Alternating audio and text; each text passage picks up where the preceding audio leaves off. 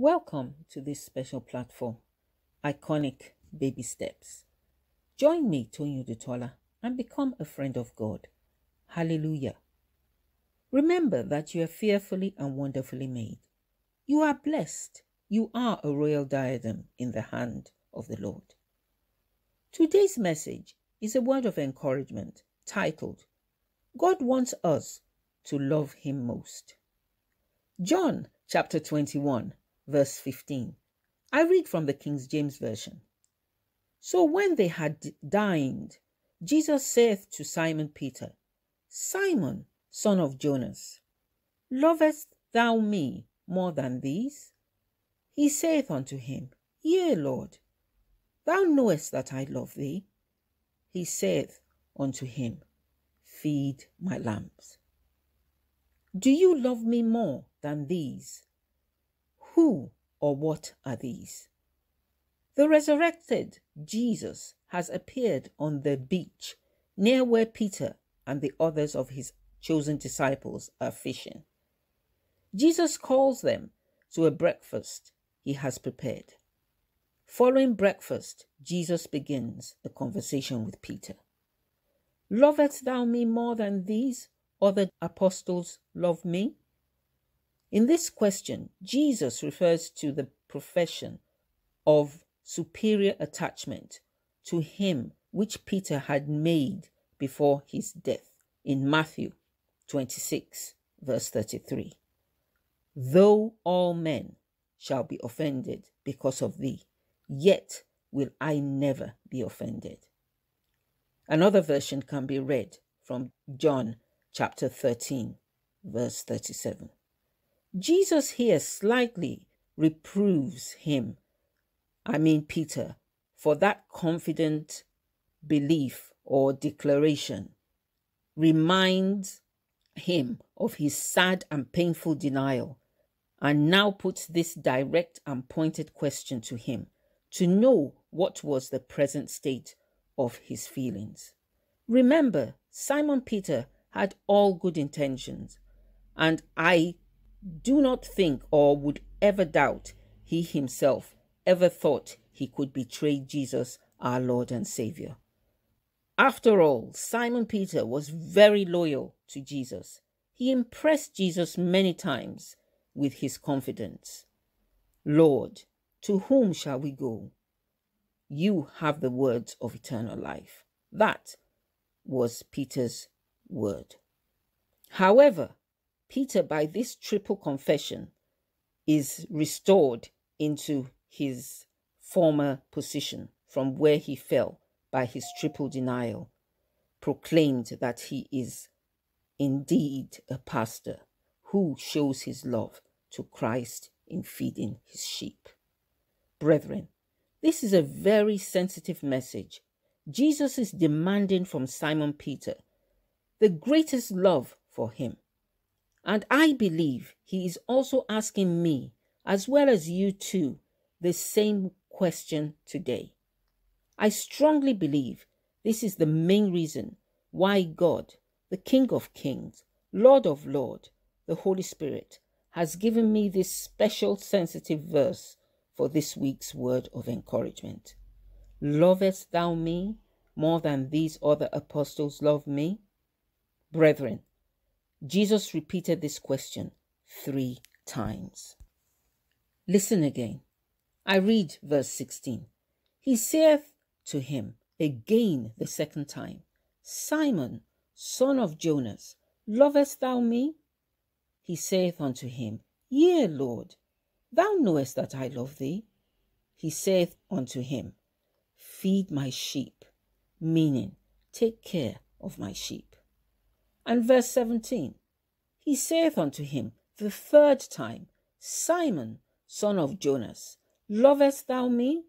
Peter was grieved because he said unto him the third time. I suppose I could just imagine if I were in his shoes, how I would have felt. Lovest thou me? And he said unto him, Lord, thou knowest all things. Thou knowest that I love thee.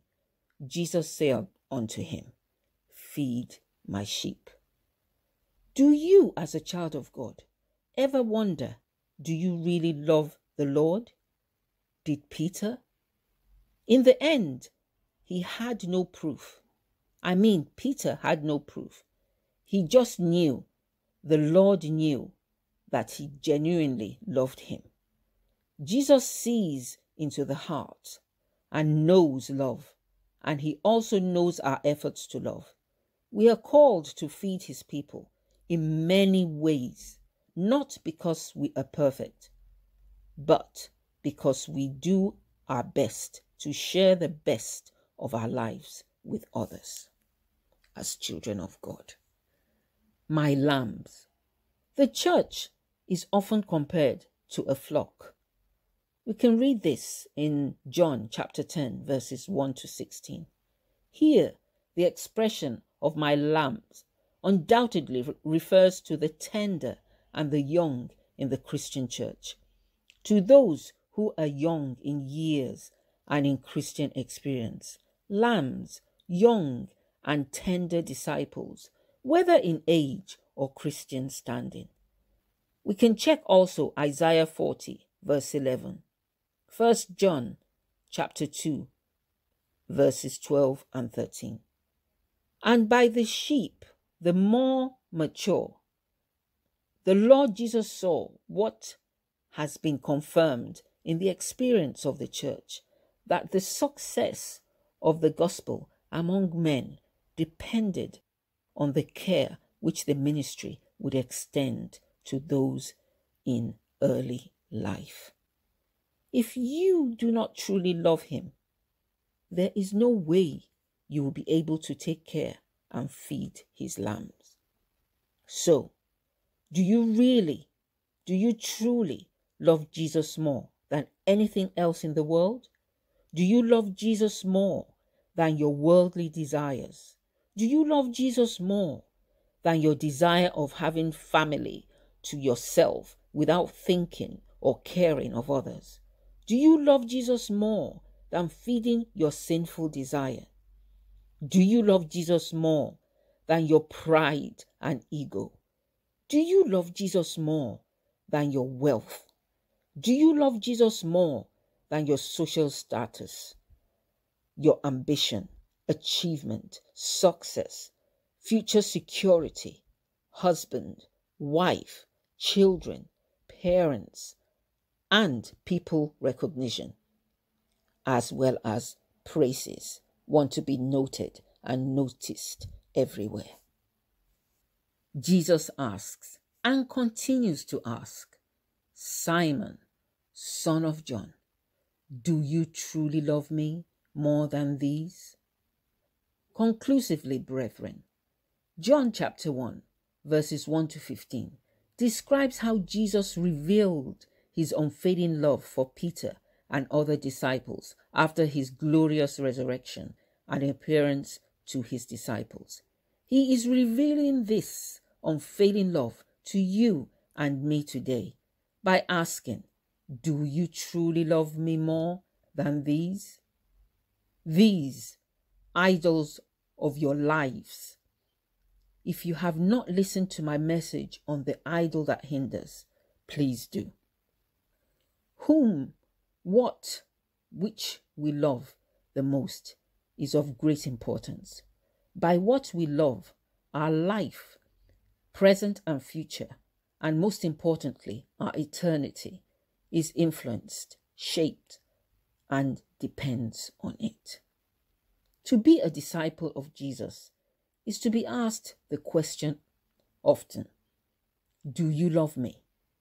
It is not that Jesus doubts us, but he wants us to recognize how we express that love by reaching out in various ways, in spirit and in truth. Brethren, let us all ask ourselves Christ's question to the denier.